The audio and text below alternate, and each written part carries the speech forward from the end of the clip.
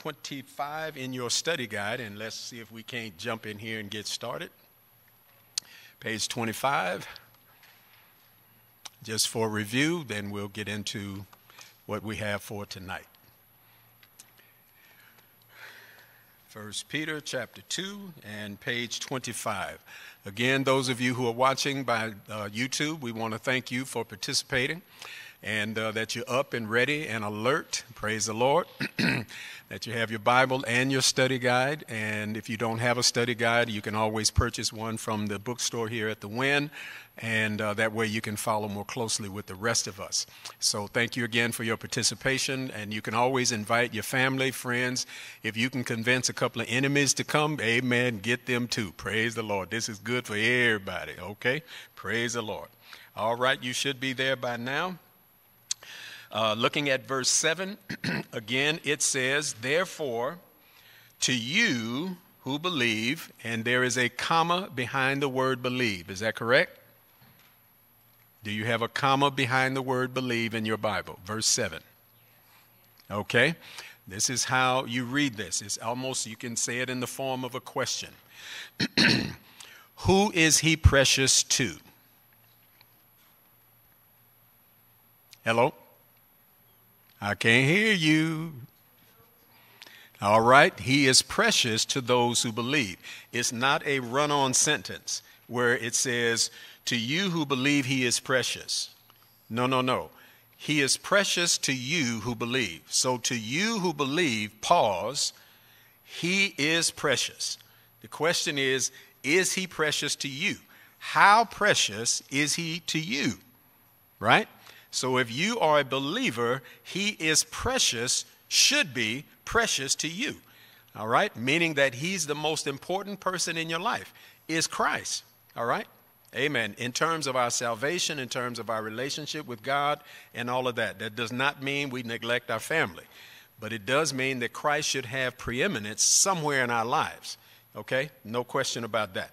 All right? So to you who believe, pause, he is precious. All right? It's making a statement. Got that? All right.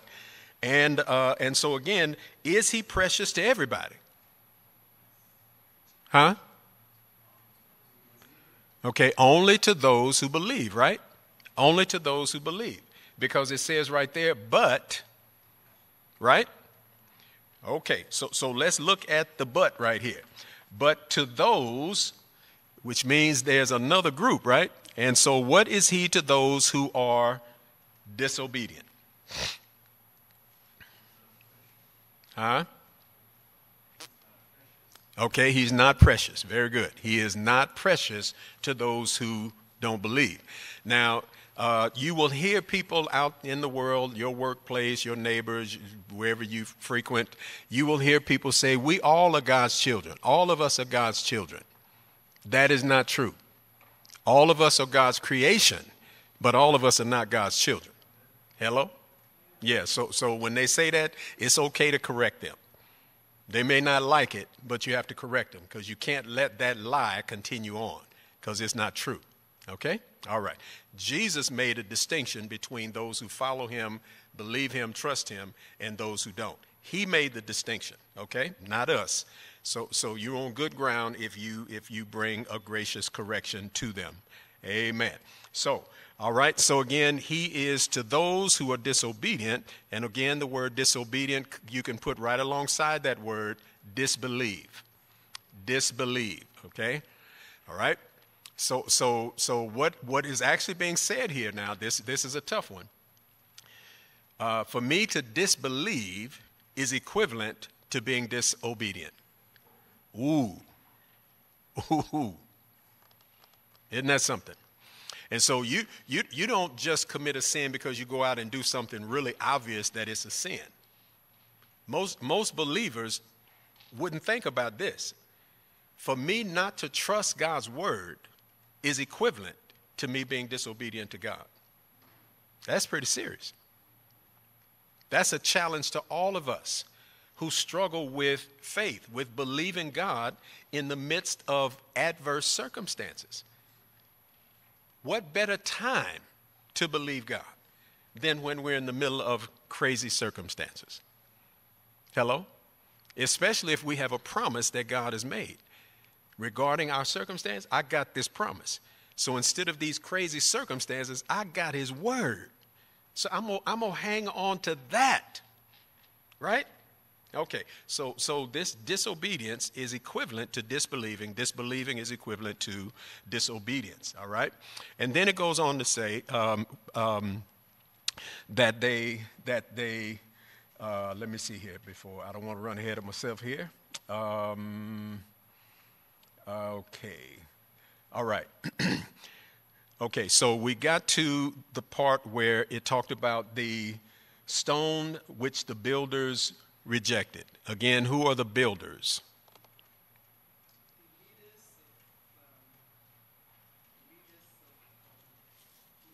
Okay, the spiritual leaders of Israel were the builders. Okay, the Pharisees, the Sadducees, the Sanhedrin, which was the Congress group type thing, and the scribes, all of the people who were committed to studying the Word of God, the Scriptures, which means the Old Testament. Their whole lives were spent on studying and researching the Old Testament Scriptures, their whole life, all right? And so they were the builders of Israel, the builders in Israel. But again, it says that they, the ones who were most spiritual, the ones who were most aware of what the Scriptures taught about Messiah and about this rock, this stone of stumbling, this chief cornerstone, they knew all about that, all throughout Isaiah. And many of the prophets talked about this, okay? But it says here that they rejected him. Is that correct? They scrutinized him. They had people follow him all over the city, wherever he preached and ministered and healed and cast out demons. They saw all of that. They saw all of the evidence that was necessary, and yet they still did what? Rejected him. Okay? Now, again, I asked you the question before: who has the final say? Who has the final say so over Christ's life? God does, right? Okay. And so, who has the final say so over your life? God does. Okay. Now, if he was rejected, notice what it says. They rejected him, right? But then he, the one that was rejected, has become something. The one who was rejected has become something. And I just want to make a quick personal application to us today. Even if we're rejected by the people we love and trust the most, that's not the end of all things. We shouldn't give one person that kind of power over our lives, right? Even if we're rejected, the possibility and the potential to become something is still there. Hello? Right? If Jesus was rejected and he became, listen, the chief cornerstone, right? The main stone in the building, period. And so the same possibility is true for you and I today. If we are rejected, not if, when. When we are rejected, we have to understand and know that God has the final say so. And so we keep pushing, right? We keep pushing because God has destined for us to become something a little more than what we think we are. And we'll talk about that a little bit later. Okay? He's purposed for us to become something more than we think we are. And so don't let rejection stop you. It stops a lot of folks right in their tracks. And the more you honor somebody and the more you're rejected by that person, the more you're stifled. But God has a becoming process waiting for you if you'll keep moving. Hello? Is anybody here? All right now. All right. I'm just checking it. Elvis left the building. Okay. Praise the Lord. Here we go. So the stone which the builders rejected has become the chief, the main, the priority stone in this building. In other words, you can't build this building that God is working on without this stone. Can't do it. And yet Christ became that. All right. So he didn't let the rejection interfere with his purpose for being here on the planet. Amen, amen, amen. All right. So we did look at, again, verse 8. So to those who were disobedient, this chief cornerstone became a what in verse 8?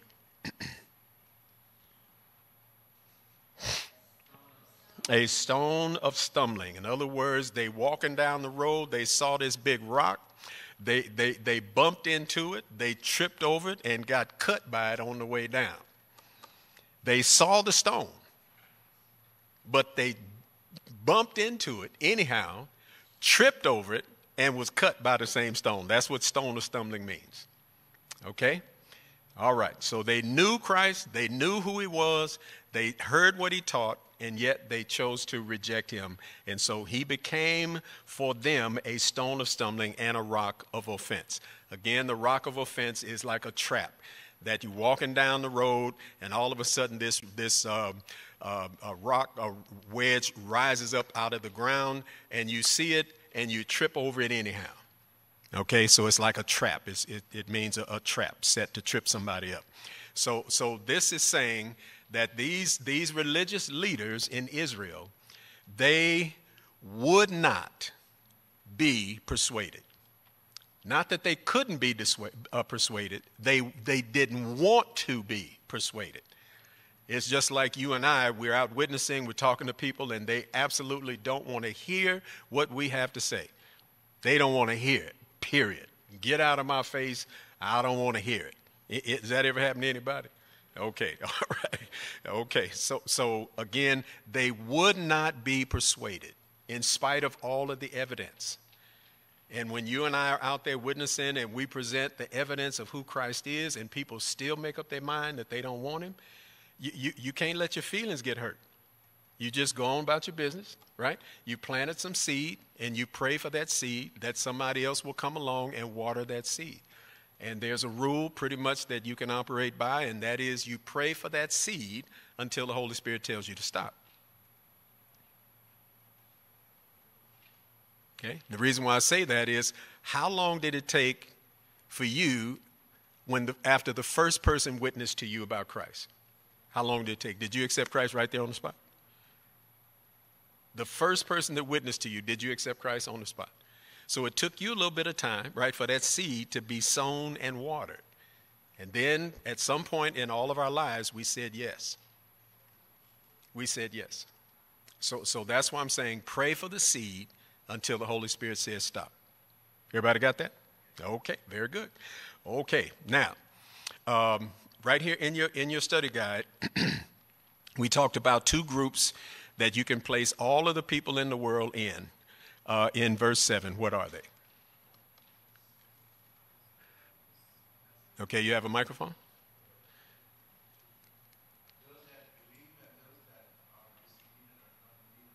Turn the microphone on. Oh, that's okay. It was a good answer, but everybody need to hear it. And I'm saying those that believe and those that are disobedient or non-believers. Okay, that's one. What's the other group? It's two groups. Yeah, the non-believers. It's two groups. Okay. Okay, the ones who believe and don't believe. Yes. And then what's the other group? In verse 7, it's right there.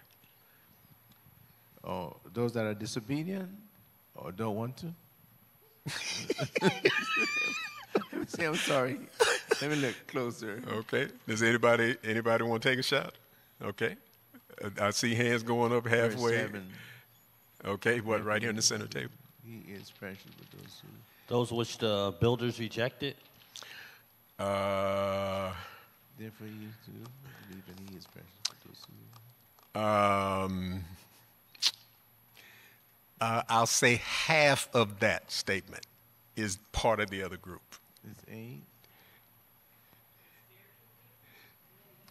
Okay, you said, or the builders? Say that again. Right here. No, say it. Say it out loud. Are you saying the builders? No. Pass her the microphone. Okay. Yeah, I'm just going off of what I Put the microphone in front of your mouth. So I wrote here, you and those... Stop right there. That's it. Don't say nothing else. That's the answer.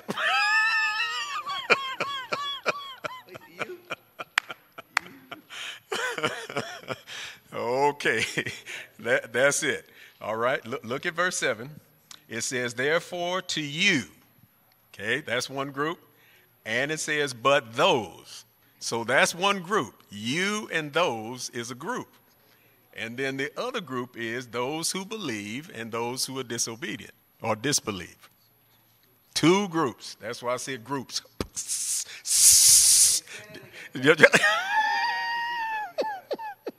Which is right, the question is right there in your book. Which two groups can all people be placed? In verse 7. Two groups. You and those. Those, and then believers and disobedient or disbelievers. Okay, everybody got that? Okay, now you forever know, right? Okay. All right. So what will always be true in every setting, anywhere there's a group of people, and this is even in churches, you will find some who believe and some who don't. In every setting that Jesus taught and preached and ministered in, some believed and some didn't. It's just true of human nature, okay? Even in the church, you have people sit right in the church and go through the whole service and walk out as if they didn't hear anything. And their lives don't change. They continue to be the same, all right, until all hell breaks loose. Lord, have mercy. Help us, Lord. Okay, all right, moving on to verse 8. Notice it says that they stumbled. How did they stumble? How did they stumble in verse 8? Okay, by being disobedient. The next question is to what? Right, thank you for putting all that together for me. Okay, they stumbled. How did they stumble? By being disobedient. It's right there in the scriptures, right? By being disobedient. Disobedient to what? The word. The word. They were disobedient to the word. So they disbelieved, didn't believe the word of God, the word that they knew inside and out. These are not novice. These are not people who just got a hold of the Old Testament scriptures. These folks have been studying this stuff for years and years and years. Okay? Yes.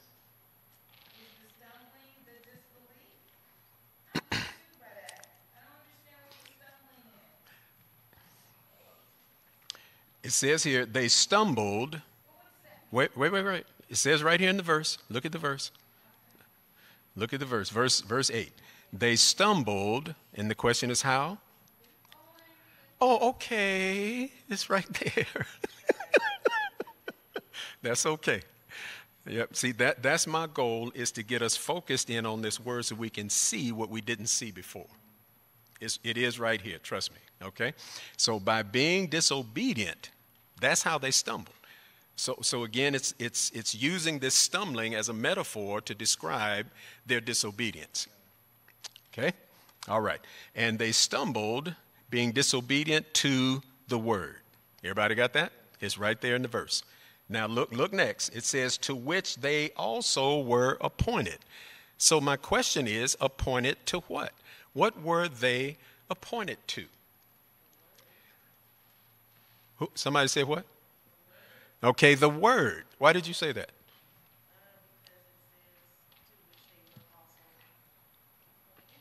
Okay, all right, she's actually right. I'm sorry.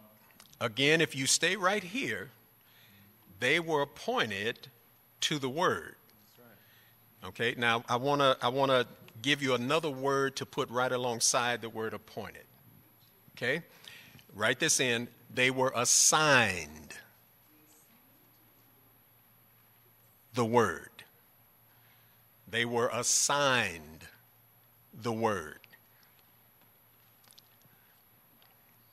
Now, last time I brought up a couple of one little question, basically, that made us think, because people who believe in predestination will come to a verse like this and say, see, it says right here, they were appointed to stumbling, they were appointed to disobedience, as if God made them stumble and made them be disobedient. But that's not it at all, okay? That's why you have to look carefully at the verse here. Again, their stumbling and disobedience was to the word to which they were appointed. They were appointed the word, or assigned the word. These are Jews, and I want to give you a couple of scriptures we're going to look at real quick, and then we'll come right back. So turn to Romans chapter 2, verse 17. Romans chapter 2, verse 17, and also Romans 9, verse 4. Romans 9, 4. So Romans 2, 17 and Romans 9, 4. Everybody turn there real quick.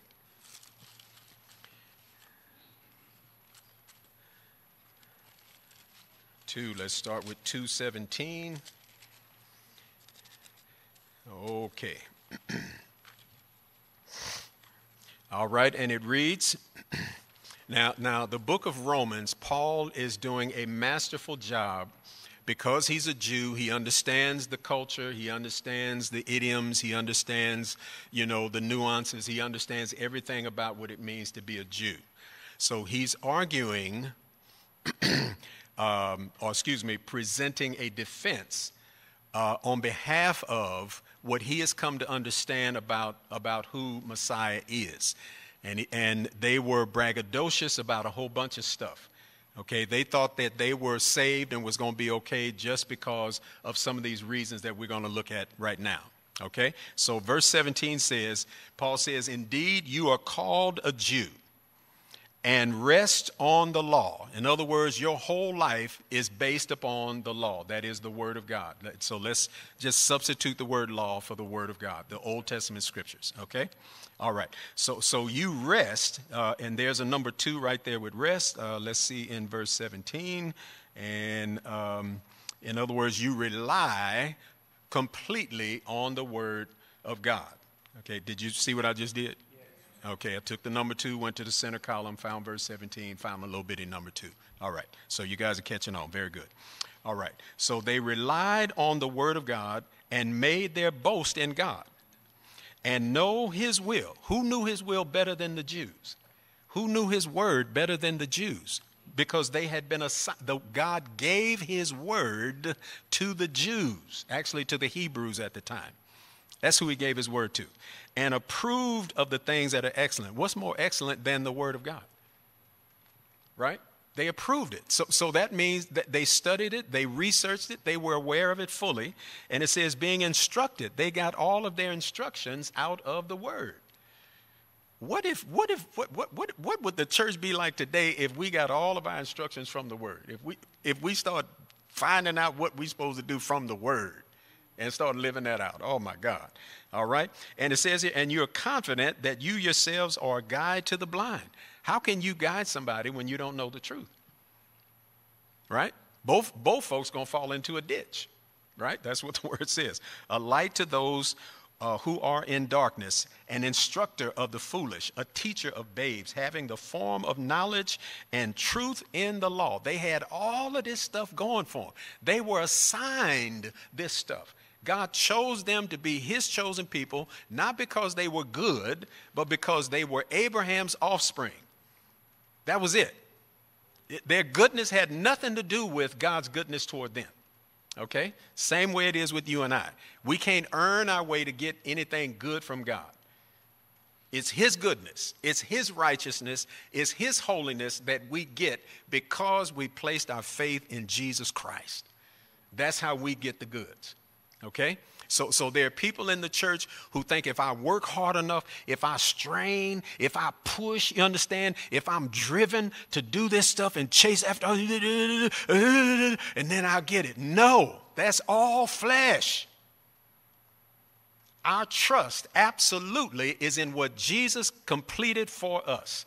Now we read the word, find out what God expects of us. Now we live that out. Not trying to get saved, but it becomes the fruit of our salvation, the proof that we are saved. That's what it is. Okay? That's a whole big difference right there. So these Jews were boasting in all of this stuff because they had been given the word of God. They were responsible for it. Okay? Trust me, I'm not bragging. I'm just stating a fact. When I was in Bible college, the year before I graduated, I think it was, they passed around not petitions, applications to submit a name for the graduating class. And the name that I submitted was the name that they adopted. And the name of the class was Guardians of the Truth, because we are responsible to guard this truth. The Jews were responsible to guard the truth. They were stewards over the truth of God, the Word of God. They were it. People should have been able to come from all over the world to come to them to get understanding about what does the Scriptures say. How many people can come to you to find out what the Scriptures say? So you can see yourself how far you and I have to continue to go to get prepared so that we are ready to give anybody who asks us a reason of the hope that lies within us with meekness and gentleness. We don't argue with people. We present our case. We leave the rest of it up to the Holy Spirit, period. Okay? Everybody got that? All right, turn to chapter 9, Romans chapter 9.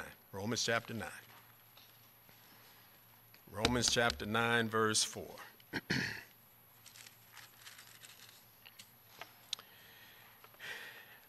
And here Paul again is contending with the mindset of the Jewish people.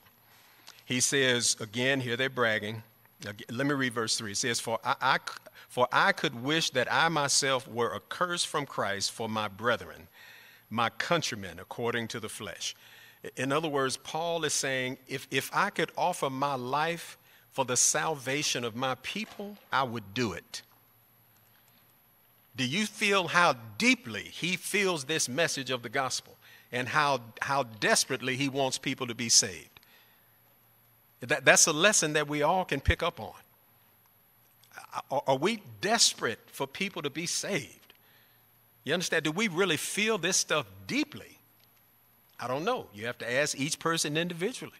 And you can tell by those who go out and witness and those who don't.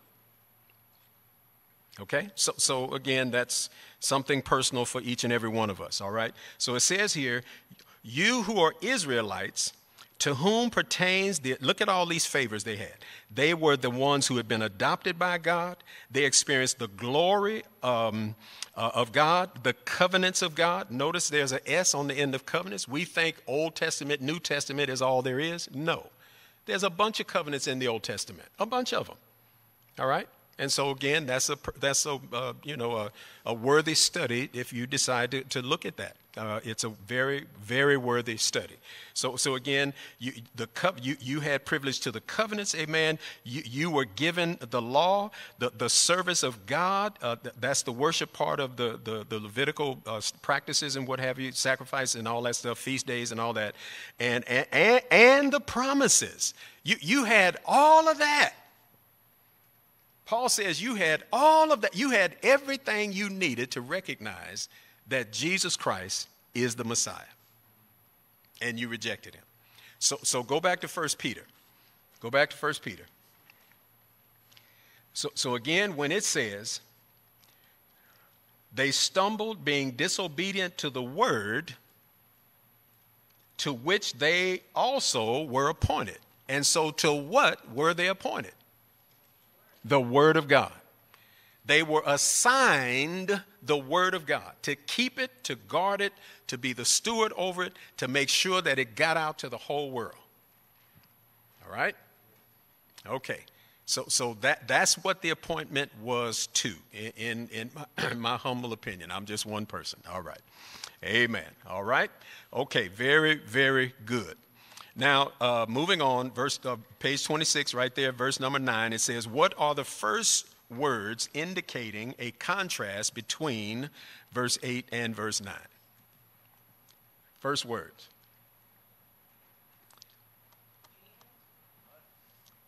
First words of verse 9. What are the...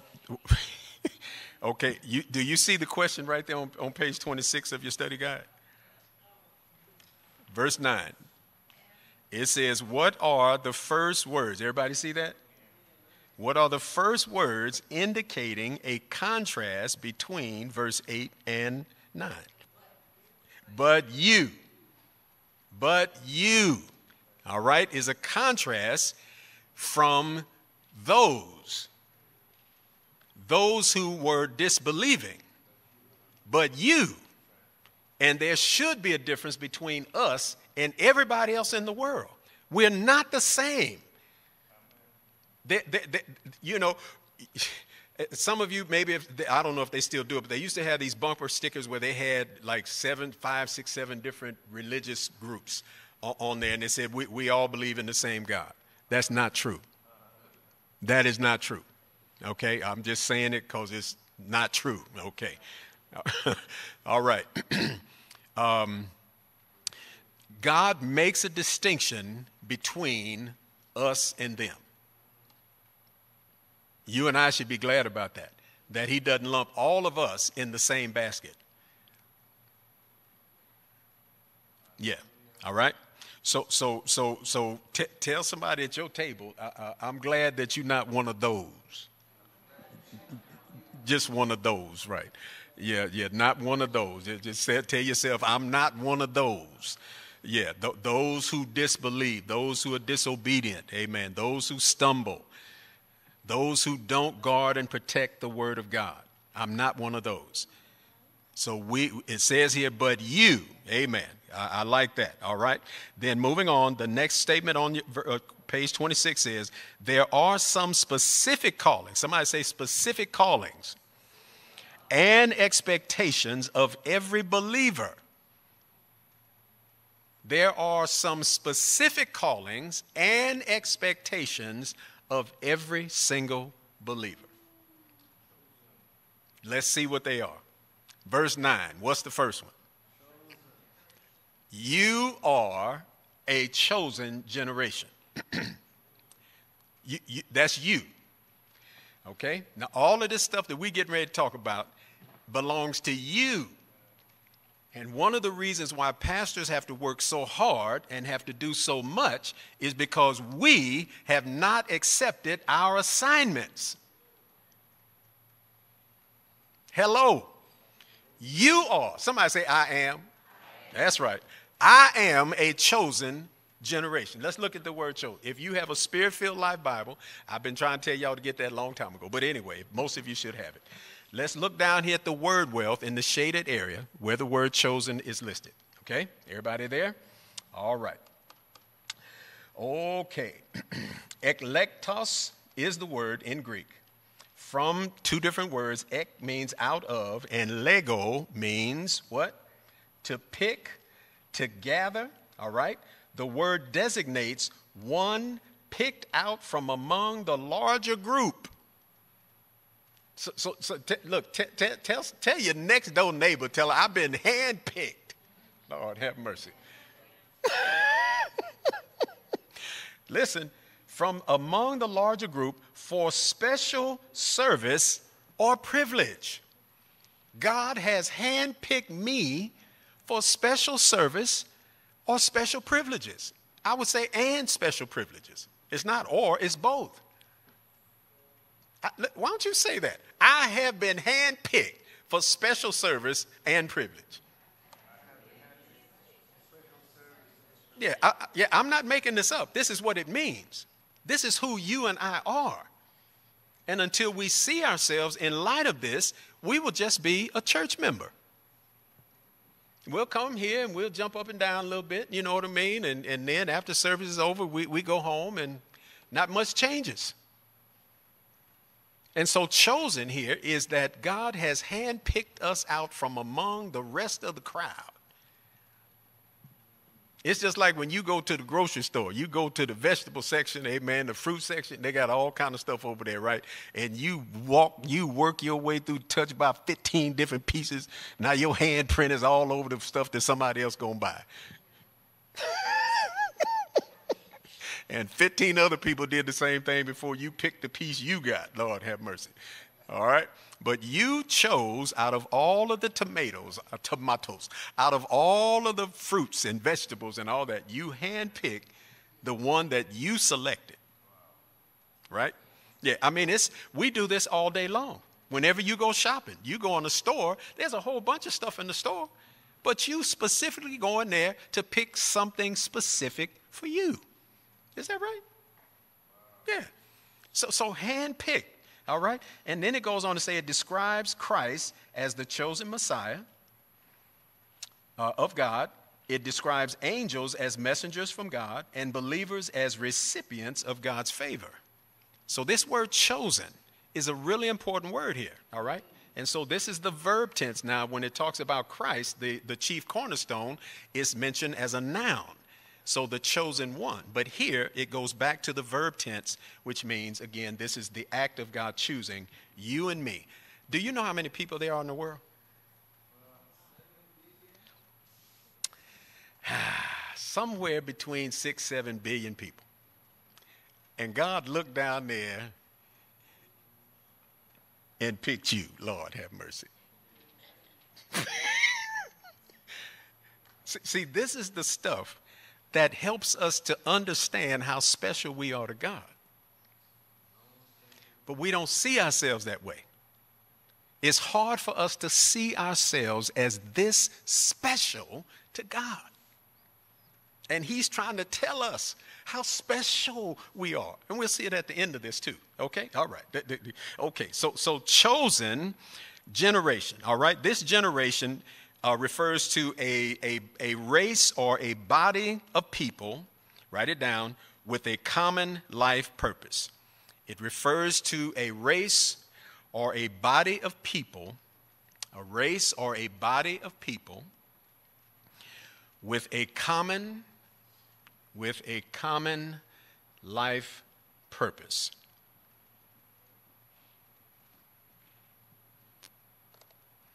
So you and I are a chosen generation, a body of believers with a common life purpose.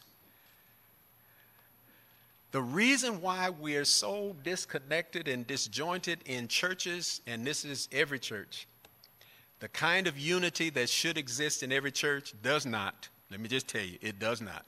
There's some semblance of unity in every church, but it's not like God wants it to be. Okay? And it's because we don't understand that there is a common life purpose that all of us should be committed to.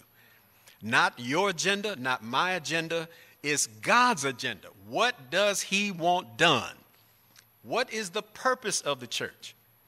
If I ask you that question, I'm not going to ask you to answer, but if I ask you that question, what is the purpose of the church? What would you tell me? Yeah, but it's more than that. See, it's more than that. It's more than that. It's that and more than that. Okay, so I'm just saying the purpose of the church, is really important. If we don't know what that is from God's perspective, then we get caught up doing what we do, which is not bad, it's not wrong, but is it the thing, the it that God is after for the church? I don't know. Okay. So anyway, all right, I ain't gonna say that. All right, okay. So we are a chosen generation. Is it based upon, well, let me ask you, what is it based upon? This being chosen, what is it based upon? Is it predestination or is it faith? Faith. Huh? You say it's both? Okay. I'm not even going to answer that question. I'm going to let y'all chew on that and get mad at me because I didn't give you the answer.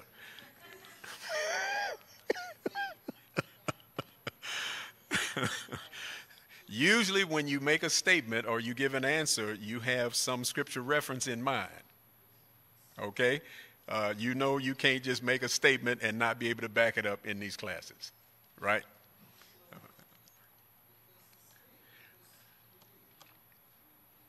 Okay, if you go back to chapter 1 and kind of look through there and maybe even the first part of chapter 2, you might make some discoveries. Okay, but I'm not going to give you the specific answer. All right, so is it predestination or is it faith that we're chosen? We kind of hinted about this very thing in chapter 1. All right, but memories are short. I understand. Y'all got to go to work every day and give Caesar what belonged to him. And don't have much left over after that. All right, so we're not going to waste. Is it in verse 2, Pastor? Is it in verse 2? Verse 2 where? Are you in chapter 2, verse 2? Chapter 1, verse 2. Oh, chapter 1, verse 2. Okay, what does it say? It says, no, verse 3. I'm sorry. Okay. Blessed be the God and Father of our Lord Jesus Christ, who according to his abundant mercy has begotten us again to a living hope through the resurrection of Jesus Christ from the dead. Okay, I think that's a very good answer. Yes, ma'am. Microphone. I know. That's a good start.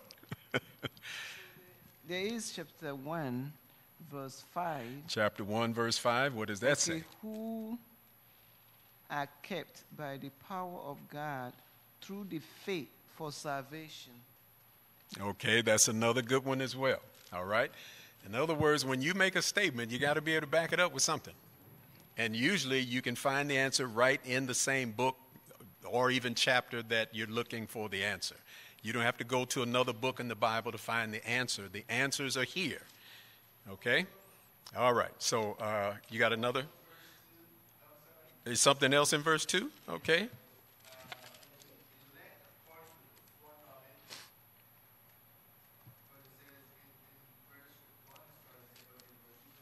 Yeah, right.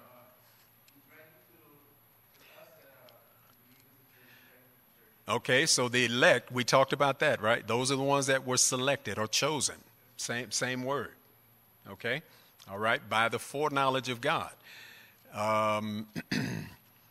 Okay, we're not going to go back and dig into that, but that's a good verse, a good point. Okay, very good. All right, so you understand my point. If you make a statement, you got to have something to back it up with. Okay? Now, I don't want to scare you away from making a statement or giving an answer, but just know that if somebody asks you this out in the street somewhere, you got to have an answer, or else we're going to lose credibility, and we don't want to do that. All right, very good. Okay, so we're a chosen generation, a body of believers, amen, listen, with a common life purpose. So what do you think indicates to some degree what the purpose of the church is here at the Win?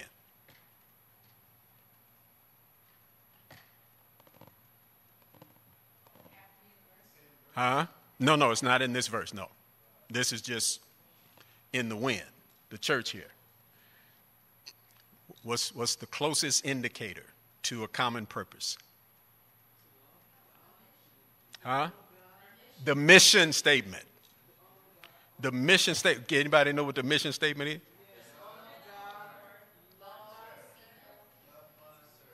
Love, honor, serve. Okay, love who? Love God. Love what? I'm going to tell Pastor Singletary on all y'all. Now, he said it, but that's not the whole thing. Pastor, it's honor God, love God's people, and serve our generation. Okay, now that's it. That's it. All right. All right. No, okay. Don't tell on us. Okay, don't tell on us. Okay, I won't tell on us. See, if you can't remember that, then how do you know that what you're doing is this common life purpose? We should all be moving in the same direction. But if you don't know that, then you're going to do what seems right to you. And it may bump into somebody else who's trying to go the right direction. Right? So the mission statement, the vision statement, those things are important. They guide the ship.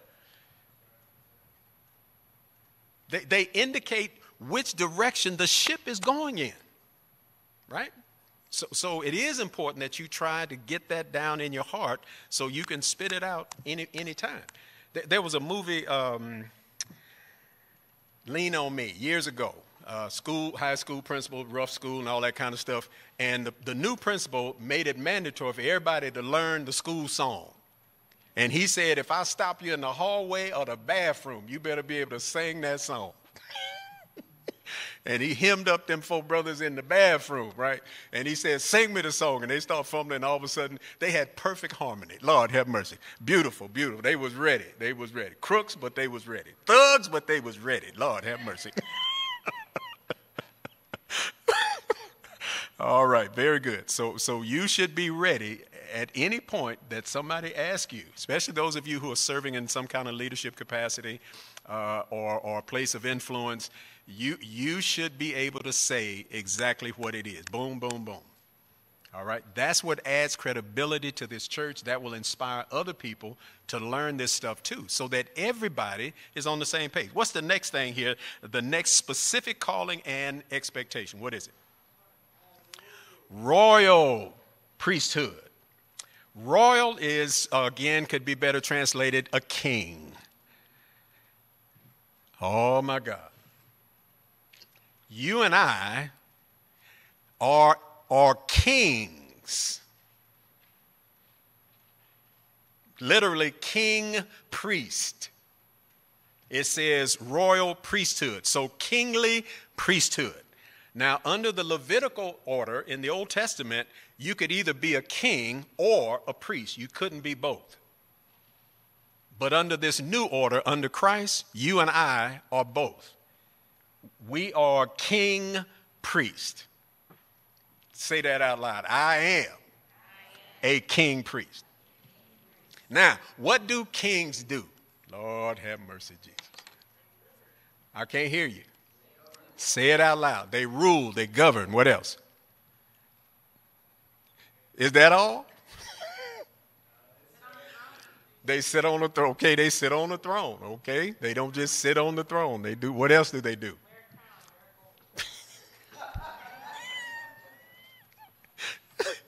What else do they do? They make decisions. They establish policy. Okay, what else do they do? Okay, they enforce the policies. All right, what else? They discipline and punish when folks just don't follow the policy. Oh, my goodness. What else? See, that's the part we don't like. Pardon me? Okay, they give rewards for obedience. Very good, very good. All right, they take care of their constituency. What else do they do? Y'all missing some very important stuff? Well, yes, okay. What else? I can't hear you. See, don't be afraid to just throw it out there. Okay, let me help you. Kings go to war and conquer, and they bring back the spoils to bless their kingdom.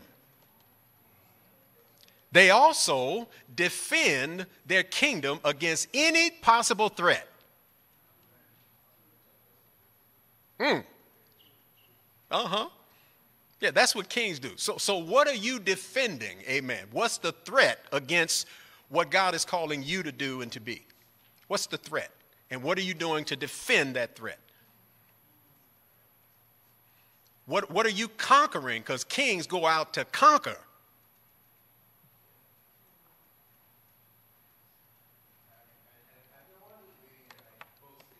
Get the mic. Get the mic. Get the mic. This is not boasting, but No. The Lord, when this country was going liberal, way over its and sanctioned marriage and all that, and the gay rights and all that, I wrote a song, "It's My Right." Okay. And I sang it here. You gave me permission to sing it here. No, right? not now. Not now. Yeah. So that's no. So you gave me. Oh, I permission gave you permission. Okay, yeah. Here, right? Yes. And it's not attacking anyone. It's just stating that God is love. He loved the sinner, but not the sin.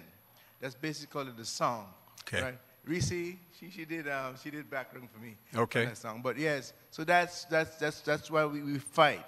Yes. We fight in love. We fight in whatever gifts that God has equipped us with. We don't just sit back. We use our talent to get out there and make a difference however we can. That's exactly right. Yes, sir. we as Christians, for the most part, are more passive than we are aggressive. We're very passive people. What we'll do, instead of going out there fighting, we'll pray. We'll pray. But we don't pray with the same intensity and aggression as if we were out there in the fight. We really want God to do everything. And it's a known fact that around election time, a lot of Christians don't vote. And then we wonder why our country is in the shape that it's in. I don't know if y'all remember me, but I tried to warn some people, don't vote for that person and don't vote for that person. Praise the Lord. I said, if you vote for them, either one of them, fasten your seatbelt. I said that from there. Fasten your seatbelt, because I already knew it was going to get crazy. And where are we right now? In the middle of crazy. I knew it. But nobody listened, and they voted for whoever they voted for. I don't know who people voted for. I don't want to know. But I'm telling you, you have to consider who it is that you're voting for. And one of the persons running for a particular office, in the voters' manual that they mail out to everybody, they have a write-up. They have the picture and the write-up of the person, right? And a little bit of information about who they are and all of that, their position and so forth. But this particular person just had his picture. He had no write-up. And he got elected. Because people say, oh, he's handsome.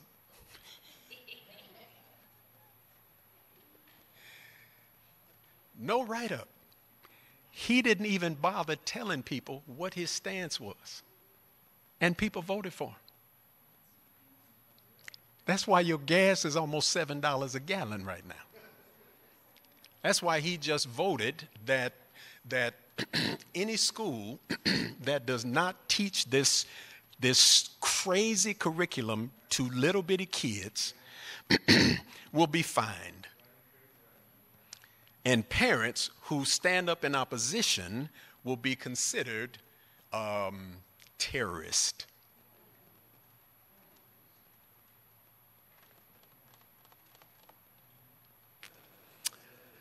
I don't know where you get your information from, but this is true. This is true, from the White House down to the governorship here in California. There's some crazy stuff going on, but we Christians are so busy looking at everything else. We got our head in the sand, and then we don't speak up. My wife, with her little old bitty self, went to Sacramento 2 times. I went there 2 times to protest some of the stuff that they was doing. 2 times. We don't write letters. We don't make phone calls to the people who make decisions. And so we wind up with what we wind up with. And that's where we are right now. We're in very serious times right now. Very, very serious times. But kings go out to war. They fight, they win battles, and they bring back the spoils. That's what we should be doing, okay? And then this priesthood, what do priests do? What do priests do? Can't hear you. What do priests do? We are king priests. What do priests do? We found out what the king does. What does the priest do? Offer sacrifices. What else? Pray. Okay.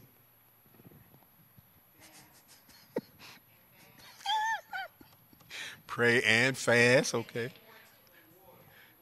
No, priests don't go to war. Oh, they share the word. Okay. They minister to people. Okay.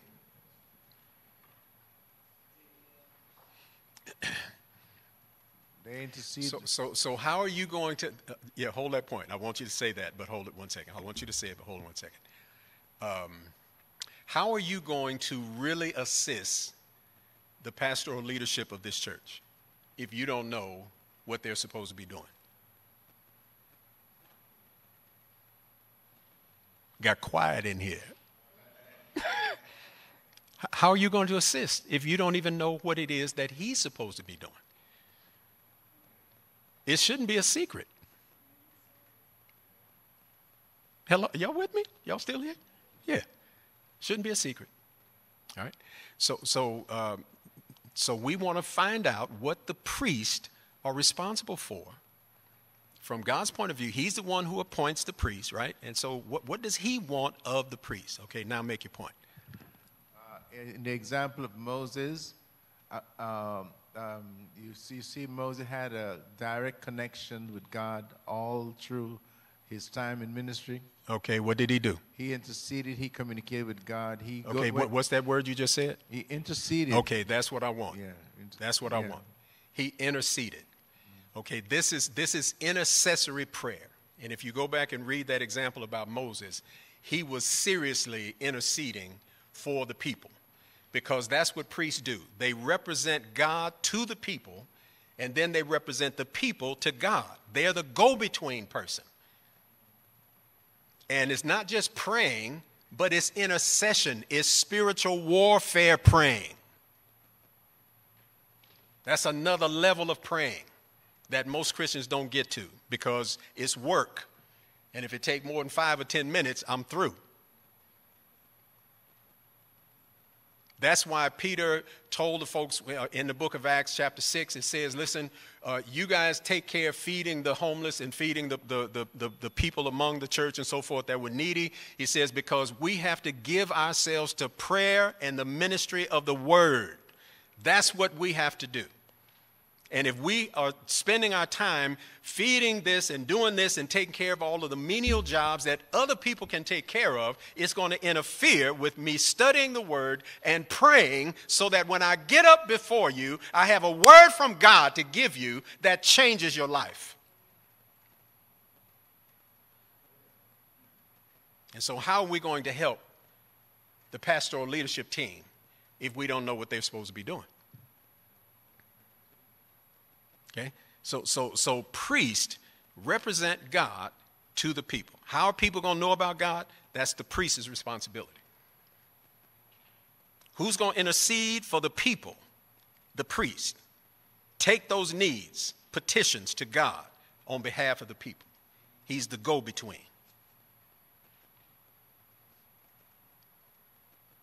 That's why one of these days, prayerfully, that people will begin to give like they could and should, so some of these folks can come off their jobs and spend full time in the church.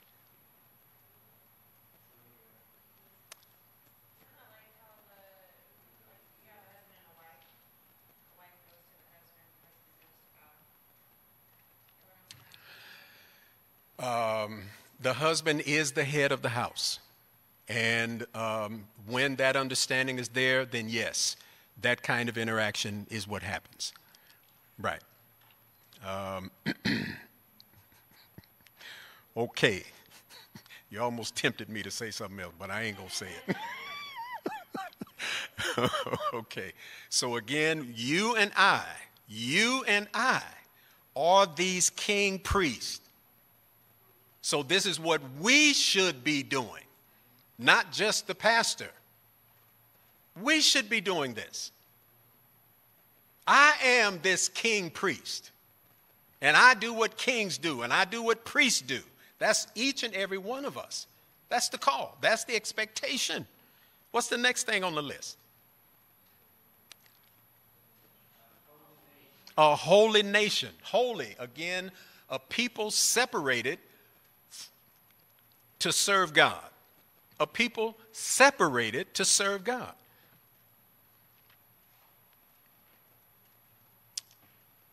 A people separated to serve God. Holy. And then it says holy nation, right? And so this word nation here means a multitude of people having the same nature. A multitude of people having the same nature. A multitude of people having the same nature. Oh, my God. Now, turn quickly to 2 Peter chapter 1, verse 4. 2 Peter chapter 1, verse 4. 2 Peter chapter 1, verse 4. 2 Peter chapter 1, verse 4. Get there, say amen. 2 Peter chapter 1, verse 4. All right, and it reads. Now let me back up to verse 3. As his divine power has given to us all. To who? Us all. All of us. Given to us things that pertain to life and godliness. All things, rather. He's given to us all things that pertain to life and godliness. How? Through the knowledge of him who did what? Called us by glory and virtue. So here it is. He's given us all things that pertain to life and godliness. How? Through the knowledge of God. So the more we grow in the knowledge of God, amen, the more we can participate in all of these things that God has given to us. Okay, now verse 4. By which have been given to us exceedingly great and precious promises. Exceedingly great and precious promises. That through these, underline that, through these, you and I may be partakers, that is, to take part of or share in the divine nature. You remember I said that this holy nation is a multitude of people having the same nature. And so each one of us as believers share in the divine nature. Now that shows up in varying degrees based upon how much you know about the promises of God and to what degree you are participating in those promises. Does that make sense to anybody? Did I lose anybody on that one? To whatever degree you know the promises and are practicing the promises, that's the degree to which the divine nature is at work in you. Now, God's nature is in us. His nature is in us. But it will only work according to how you work it. If you are practicing these promises, these exceedingly great and precious promises, then you will, to that degree, participate, take part of the divine nature that is in you. Isn't that something? So you and I have a common nature. We're just not a common people. We're common people committed to the same purpose, but we also have a common nature. The divine nature of God is in each one of us. And we sit back in these chairs and pews and we wait for the people on the stage to do all of the work, most of it. Now, I have the nature of God in me, and yet I'm just acting like a church member. If I don't get exposed to this kind of stuff, I'll never think about how this stuff applies to my life. I'm way more than a church member. Hello? That's the bottom. That's the front door. You haven't even got in the house as a church member. Compared to what God says is the specific callings and expectations for all of us. You and I. That's you. That's you, and me. This is where we should be operating. And so we do need to be taught. What if you weren't here tonight? You would know this. I'm sure you've read this verse. But it didn't mean nothing. This is you and me. This is what God expects of us. And until I see myself at this level, I'll just be a church member. I'll do a little bit here and a little bit there around the church, and I'll feel pretty good about what I'm doing. A couple people will smile and pat me on the back. That's wonderful. But that is so far beneath who we're supposed to be. Okay. Turn back to 1 Peter. Oh, my. What's the last thing here on this list? His own special people.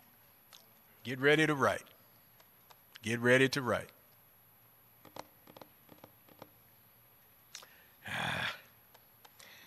This special people carries the idea that God is making something or made something. God made something. God made something and then surrounded it. He made something. He surrounded it with a circle. With a circle. I hope y'all are writing this down. Indicating ownership. He made something, then he surrounded it with a circle, indicating ownership. I'm not finished.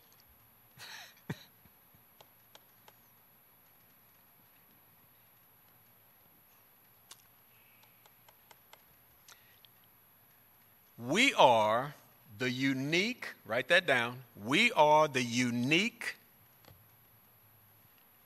private, personal,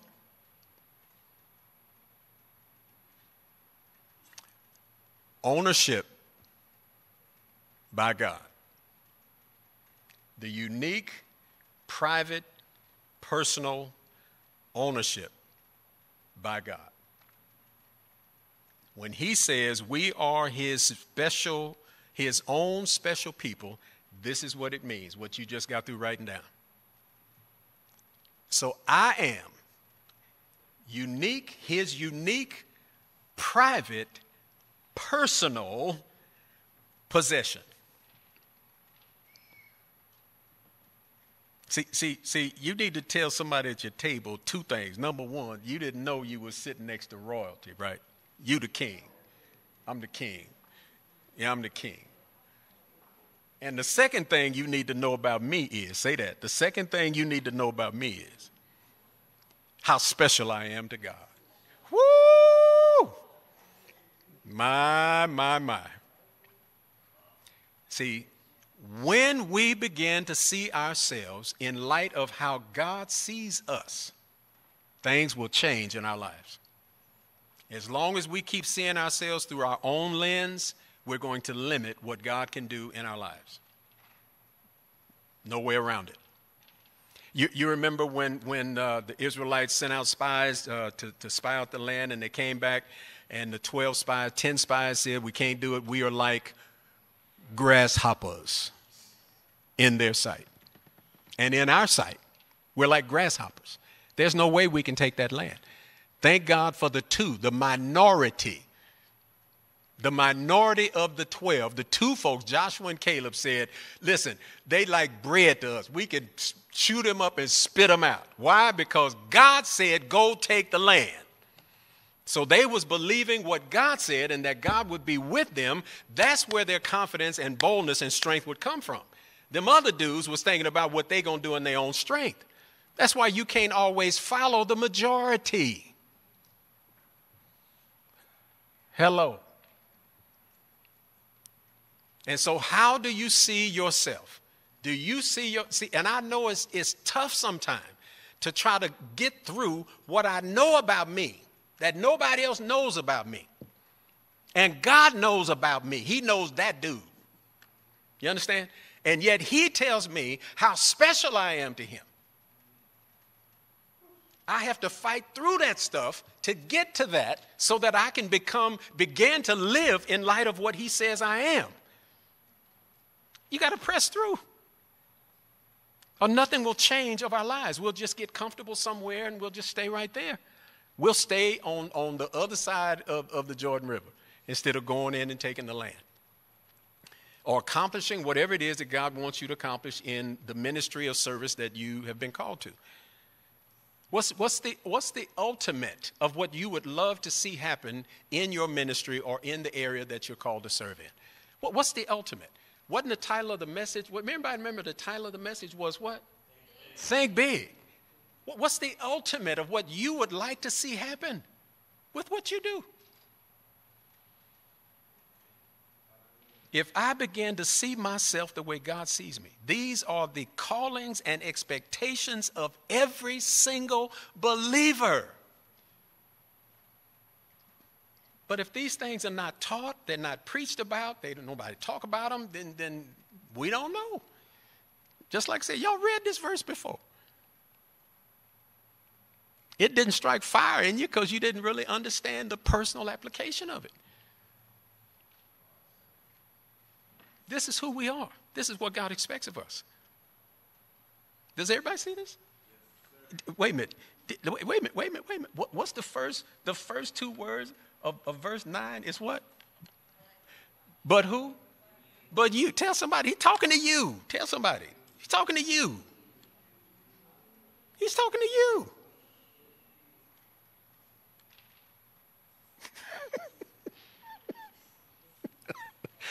He's talking to us. Yeah. And so what if within the first 1 to 3 years of your Christian experience, you got a hold of this kind of stuff? You would be dangerous right about now. Dangerous. And that's what made the disciples so effective, because they was with Jesus. They got this stuff firsthand. They saw it in action. It became a part of who they were. It was their calling. It was the expectation that Christ had for them. And they went everywhere. And they did what Jesus did. Hello. This is amazing stuff. Okay? So you and I, again, are challenged to whether or not we're going to really grab hold of this. Some of us need to go home tonight or tomorrow or sometime and go over this again. Lord, look, help me with this. Yeah, help me with this. Okay? Yes, sir. Oh, Pastor, I went to Corinthians 5:17 again, and like what you're sharing, and it's like crazy. It's too much. Yeah. You know, I'm just going to read it again. Okay. It says, therefore, if anyone is in Christ, yes, sir, he's a new creation. Uh-huh. Old things My. have passed away. And behold, all things Yes. have become new. Yes. And all of this is new. All of this is new. All of this is new. But this is you, and this is me. This is us. I say this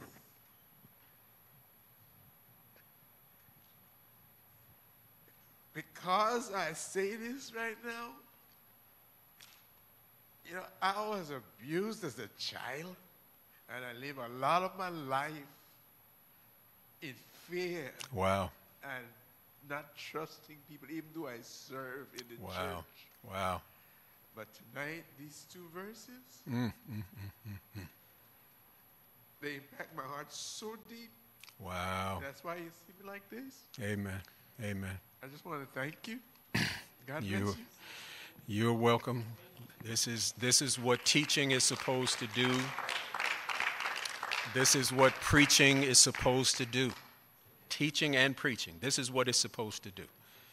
Okay? We got to see ourselves in light of how God sees us, or nothing's going to change. All right? Turn to Psalms 8, and we'll close with this. Turn to Psalms 8. Psalms 8. Psalms 8.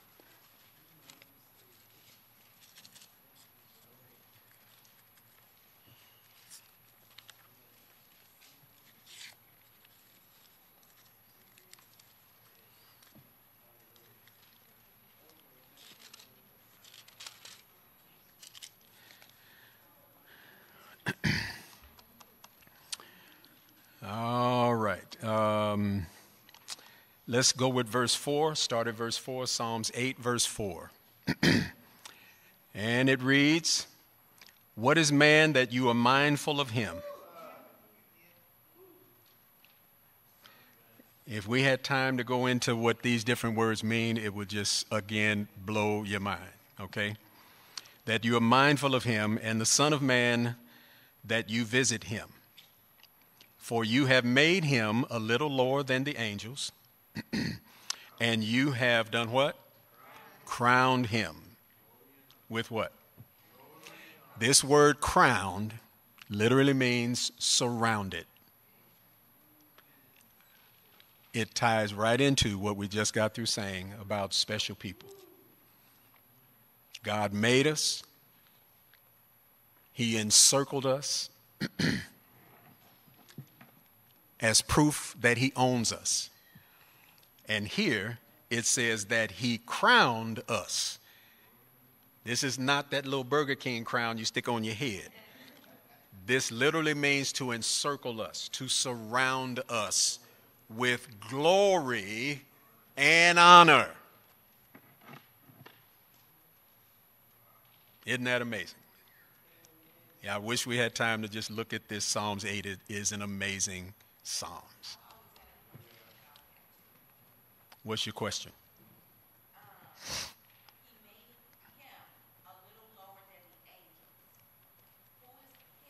Man.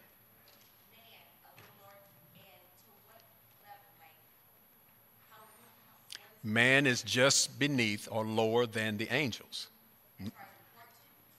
As far as creative order, okay? But look, what did God do with man going all the way back to Genesis chapter 1? He gave him dominion, right? He gave him rulership over everything that he made on this earth, getting us ready for how to rule in the last days or in the kingdom days when Christ comes back. We will be given assignments of rulership. And so God's intentions from the beginning was to start the training process with Adam and Eve. But they messed up. But the same thing would have been true if you and I was in that garden. We'd have messed up too. Okay? Yeah. So again, this is referring to mankind. God's purpose, I'm telling you, Genesis chapter 1, verse 28. If you ever want to know what God's purpose and vision for your life was and is, Genesis chapter 1, verse 28. He said, be. And then he goes on to say all those other things. And the fact that he said, be fruitful, be blessed, be multiplying, and all that other stuff means that we have the capacity to be that, to do those things. We have the capacity inside of us. But if we're not taught this kind of stuff, we don't know it. Again, we keep seeing ourselves as grasshoppers, caterpillars, crawling around on the ground, instead of eagles flying high, butterflies. You understand? Just is how we see ourselves is the issue. That's the issue. Okay? So again, when it says here, he crowned us with glory and honor, literally means he surrounded us with glory and honor. Literally with his presence. This is again proving ownership and his commitment to you and me. And so I pray that you and I get a hold of some of this, that we really pray about this, and that we ask the Holy Spirit to help us with this kind of stuff, because this is where we should be living. This is what we should be doing. It should not be all on the pastoral leadership team of this church or any church. All right. We'll pick up on the rest of verse 9 next week.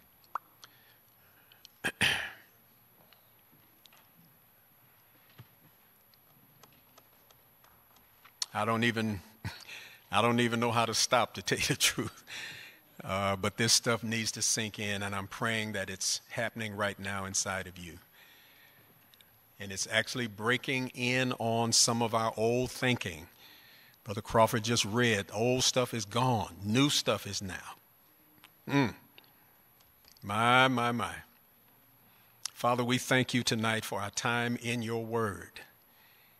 Not only were the Jews appointed to your word, we too are appointed to your word, to be guardians, to be stewards, to be those, oh God, who give this word out wherever we go, every opportunity that we have. You have called us to be kings and priests. You've chosen us. We're a holy nation. We're your very own special people, Lord. God, we admit that we need help in really digesting this stuff. This is above our human understanding, oh God. And yet it is true all day long. It's what you want of each one of us. It's what you've always intended for those who follow you, those who believe in you, those who've accepted your Son, Jesus Christ, as Lord and Savior. It's what you've always wanted. But we have been ignorant, Lord. We've not known, oh God. We've not been diligent in our own study and research of the Word. We've not seen the personal application of what you're trying to get us to see and to know and to understand. But Holy Spirit, this is your opportunity that we give you now to begin to open our eyes that we may see what we have not seen before, so that we can do what we have not done before. And God, according to the message on Sunday, we want to think big. We want to think bigger than what we have thought, oh God. We want to imagine that this is true of each and every one of us, and that we will be responsible to encourage others to see themselves in light of this, and to do all that we can to get others to come to the Bible study so that people will see this all together. It will make for a much stronger church when we all hear the same thing, Lord. But I do thank you for the remnant of these who are faithful every Thursday night. Lord, continue to bless them. And if those are still watching at home, Lord, we pray that they too will get a hold of this and be challenged to be more, oh God, than a church member. Father, we thank you for our time together. We thank you that we've sat at your feet and we've learned from you tonight. Stamp these truths upon the tables of our hearts so that we don't soon forget. Help us to become all that you intended. Bless us now as we leave this place, never from your presence. Bring us back together again at the appointed time. We promise to give you all the glory, all the honor, and all the praise. In Jesus' name. And everybody in agreement said amen. Amen, amen. Amen, amen. All right. The offering basket is available, and if I can get you all to fold up some of the fold up the tables and